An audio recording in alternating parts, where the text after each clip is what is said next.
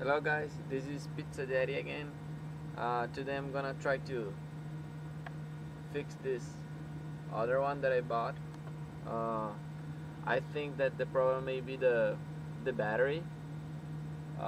When I connect to the Beat software, to the Beat software updater, it actually recognized the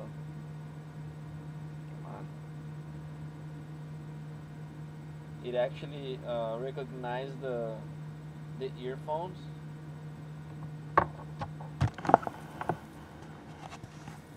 So it shows up there, and it shows that the battery is full, and it lights up. But actually, I just hooked it up another one that I bought, and it also showed that the battery was full.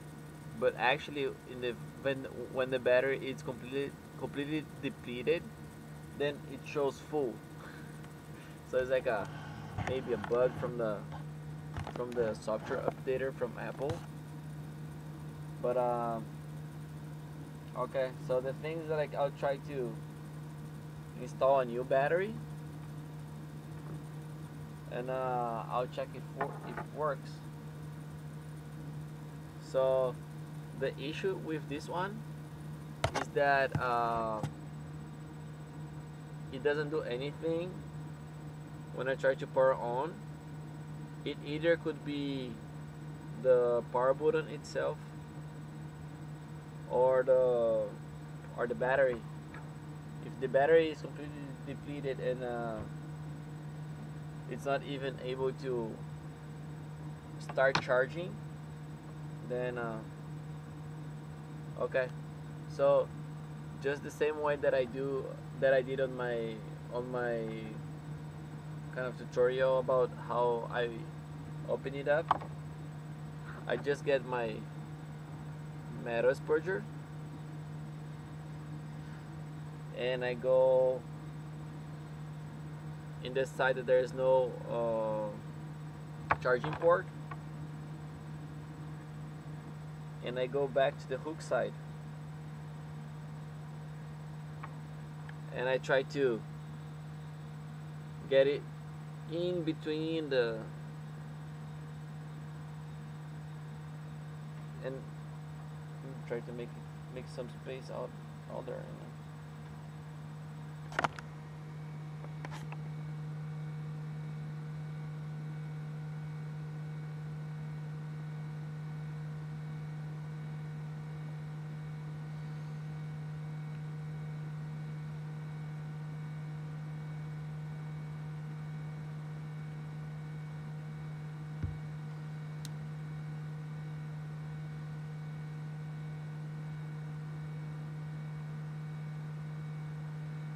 Once you get some room, you just try to pry it off.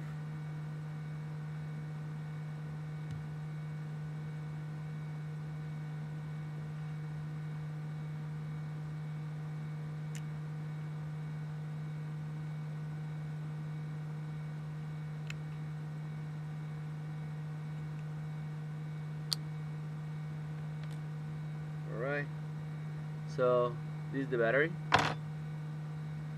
Let's see if there's any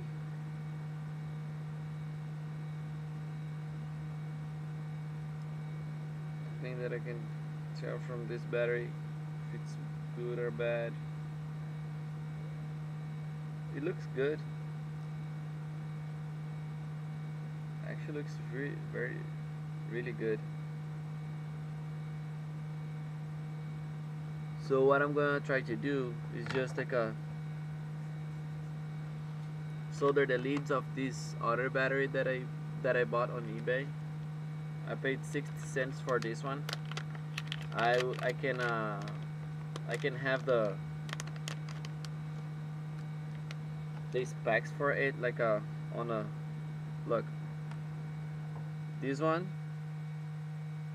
Let's see if where are you? Look.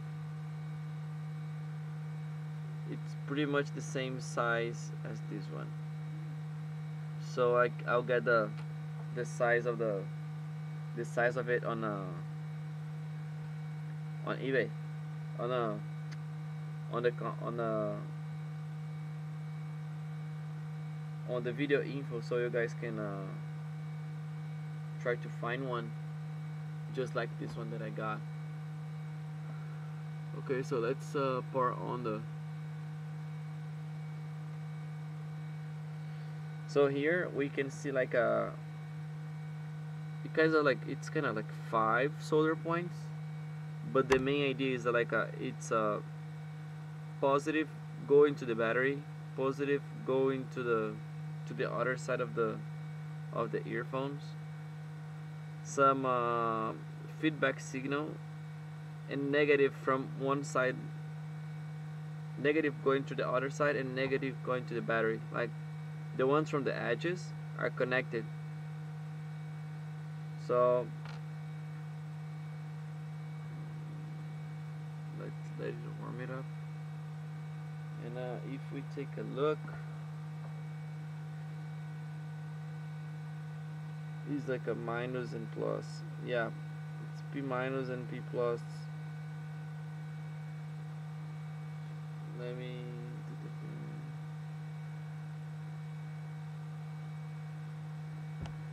Let me see if there's any charge, because the computer was telling me that the battery was full. Okay, so let's check.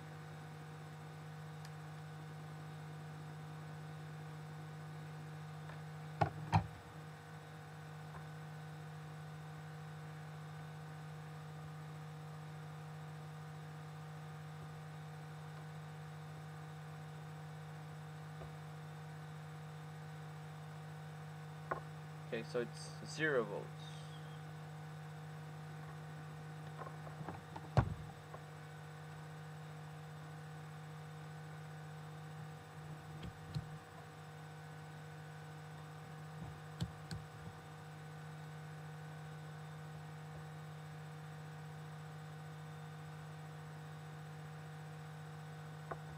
It's completely bad. Alright, so let's try to, let me see which one is the positive side.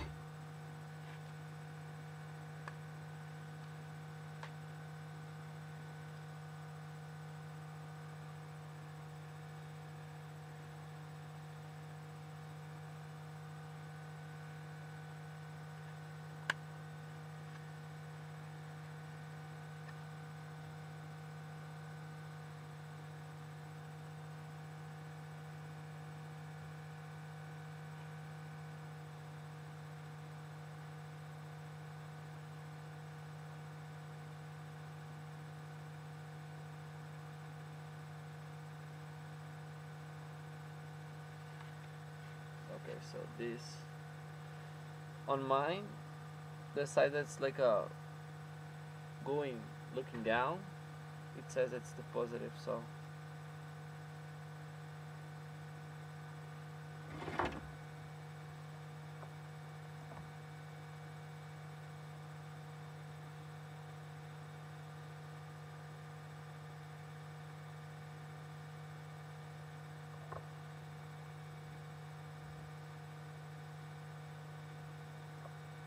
be careful for not touching the leads, the terminals of the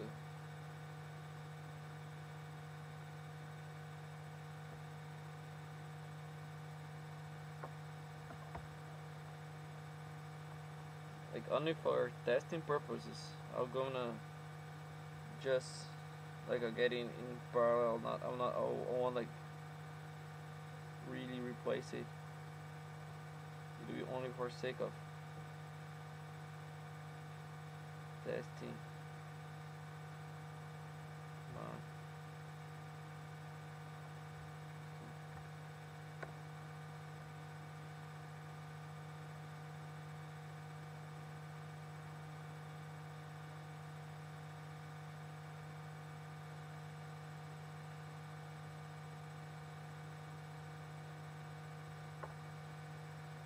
Alright, it's down.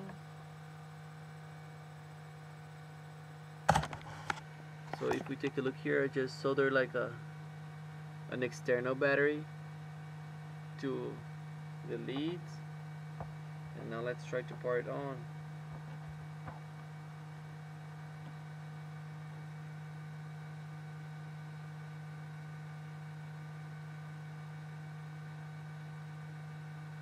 Alright, so that was it. Let me hook it up here to the computer. Where are you, charging cable?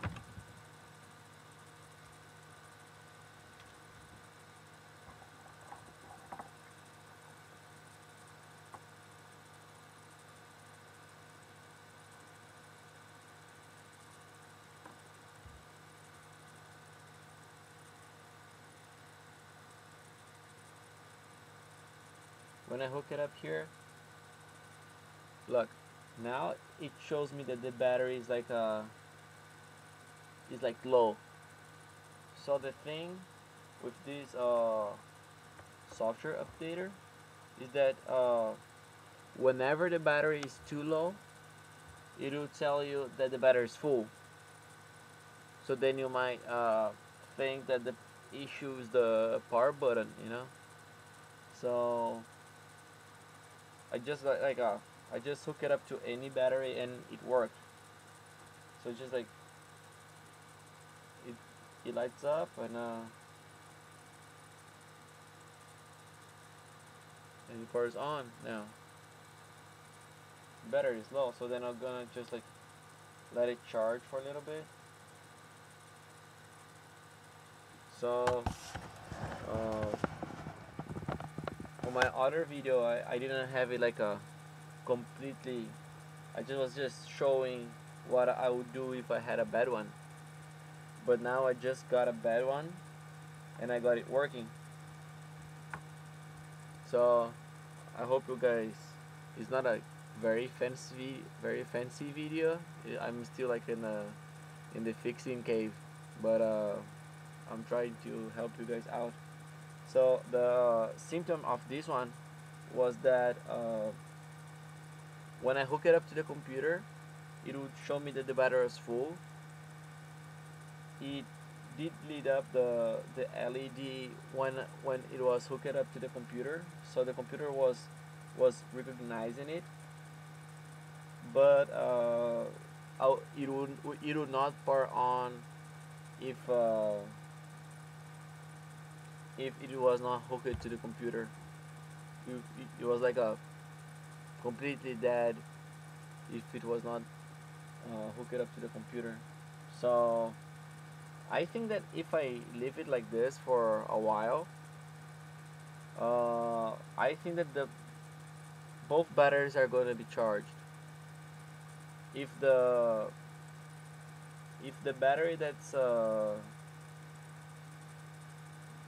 was installed back there was too low to get a charge, then I think that now it may just like come back to life, you know. So just like one idea. I'll try to check later on, and I'll let you guys know. Alright, thank you very much. Have a good night. And if this was helpful to you guys, please like the video. If you don't like, you can dislike the video, but I hope you guys like it. And I'm gonna be posting like some different things about fixing different stuff. Actually, I just got hired as a lab coordinator for university, so I might start doing this a lot more often and with more stuff. I've been working on my Arduino that I have for my classes, and I think that I'll have some pretty nice stuff out there. Alright, thank you very much again, and see you soon.